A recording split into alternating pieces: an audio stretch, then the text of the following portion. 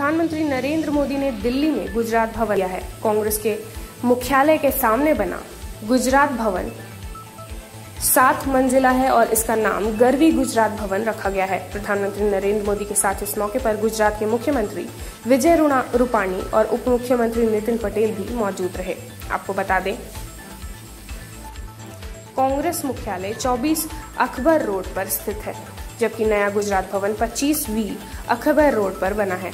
2 साल पहले गुजरात के मुख्यमंत्री विजय रूपाणी ने इसकी नींव रखी थी। इस भवन के अंदर 79 कमरों के साथ VIP लाउंज, पब्लिक लाउंज और मल्टी प्लेजर हॉल बनाया गया है, जिसमें एक बार में 2000 लोगों के बैठने की व्यवस्था है। गरवी गुजरात भवन का उद्घाटन के बाद विज्ञान भवन में PM मोदी ने कहा कि मैं कई लोगों को यहाँ कई वर्षों देख रहा हूँ। कोई भी इसका उद्घाटन कर सकता था, लेकिन ये अवसर मुझे मिला ताकि आप सब लोग मैं मिल सकूँ।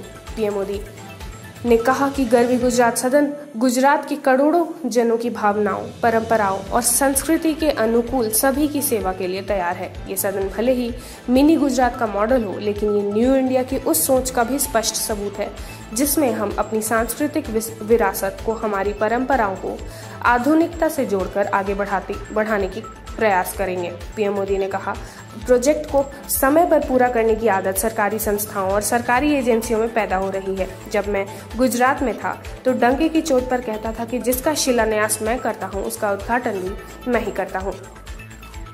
PM मोदी ने अपने भाषण के दौरान गुजरात के खाने का भी जिक्र किया। उन्होंने कहा कि ब्रांडिंग सही हो तो गुजराती खाना अलग पहचान बना सकता है। सबसे इस बारे में पता चलेगा। मैं चाहता हूं कि लोग गुजरात का खाना ढूंढते हुए गुजरात भवन आए। पहले मीठा होने के कारण उत्तर भारतीयों को गुजरात का खाना पसंद नहीं आता था, लेकिन अब वह अच्छा गुजराती खाना ढूंढ रहे हैं। PM मोदी ने एक बार फिर गुजरात मॉडल का जिक्र किया। PM ने कहा कि कई वर्षों से गुजरात की विकास दर 10% रही है। 6 साल में गुजरात में चिकित्सा के क्षेत्र में काफी काम हुआ है। उज्ज्वला योजना और PM आवास योजना को लागू करने में गुजरात काफी आगे रहा है। विश्व की बड़ी मैगजीन स्टैच्यू ऑफ यूनिटी की चर्चा कर रही है, खासकर पर्यटन से जुड़ी हुई।